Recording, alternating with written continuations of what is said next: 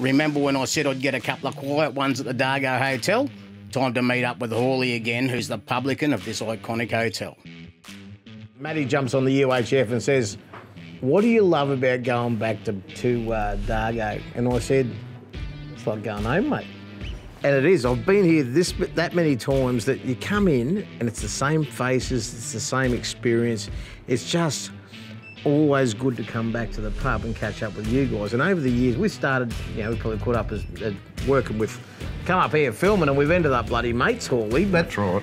You've been through a bit. You grew up here, didn't you? I lived here for the first 4 years of my life, and then we shifted away with my family, obviously, because I couldn't stay by myself at that age. And we ended up heading over to... Get in trouble if you leave your 4-year-olds at home. Correct.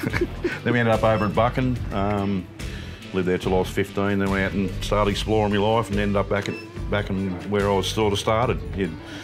That happens a lot in times in people of these country towns. You always end up back at the same roots. Yeah. So if the people want to come up here and explore the high country, get your local knowledge, all that stuff, what do you got here for them when they turn up? Just come and stay here first. What do you got facilities? Oh, come and stay here. We've got a wider range of accommodation. Across the road with a couple of houses that have got beds in them for groups, 4-wheel drive groups, where there's a fair few of them. Down to our motel rooms, singles, doubles, family rooms. Log cabins, our beautiful famous log cabins, which we built ourselves back in 96, 97. They're quite comfortable, air conditioned, heaters in them, they're very comfortable. And then we've got a great campground at the back of the hotel. There's usually always 24/7 portable toilets and portable showers as well, so you don't feel you have to hop into the river and bath or bathe or anything. And yeah, small fee, $10 a head just for the use of the toilets and showers while they're camping here. But you painting a big word picture there, Hally. You've been practising, haven't you? I have, because I knew you were coming. I thought this might happen, I've been prepared.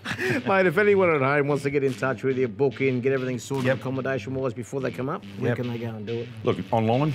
There's a couple of, on our main web page, there's directions, sort of what we've got to offer. There's prices on there. There's a hard line, the phone, but a lot of the time we're that busy here, we don't have time to answer the phone. There's an answering service here after hours as well, which our staff will answer and do follow-up calls. We're pretty busy all the time.